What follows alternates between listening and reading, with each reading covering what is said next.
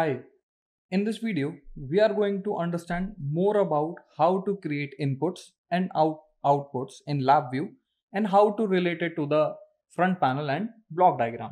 So, in LabVIEW, input is known as is equivalent to, let me put it, controls, whereas output is equivalent to indicators.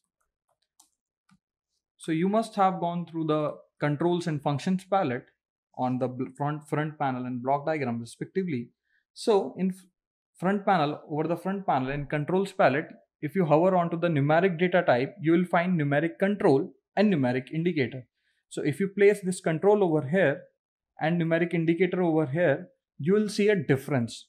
The difference is that here we are providing the input, the user is providing the input, and in the indicators, some kind of analysis, after the analysis, some kind of value is being generated programmatically, right? As you can see, we have plus minus increment decrement function available over here as well, but here there is slight difference. We don't have it. The other difference is that it has a white background, it has a gray background, but it is not limited to the color only, right? We can change the color as per our requirements. So also, if you go to the block diagram, you'll see quite a difference from in numeric controls and indicators. One is it has a thick border, then indicator has a very thin border, hollow border, and the other thing is that from the control, the wire is coming out and into the indicator it is going through. So as you can see that controls are the inputs from where the value comes from. Indicators are the outputs where you pass on to your value, right?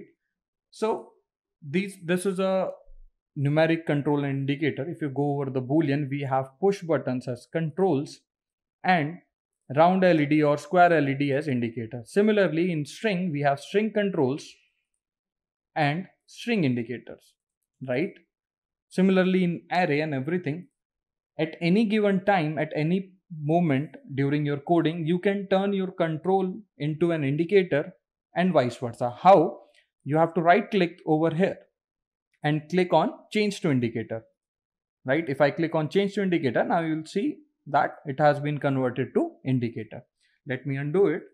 Similarly over here, change to control. So it will be automatically controlled, change to control, right?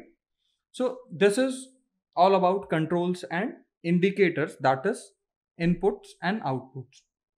Now let us talk about some kind of constants. So as you all aware of, we need some hard coded values which are constants to be placed onto our block diagram or in our algorithm development, right? So in order to create constants, right click onto the block diagram. Firstly, constants are available only on the block diagram and not on the front panel.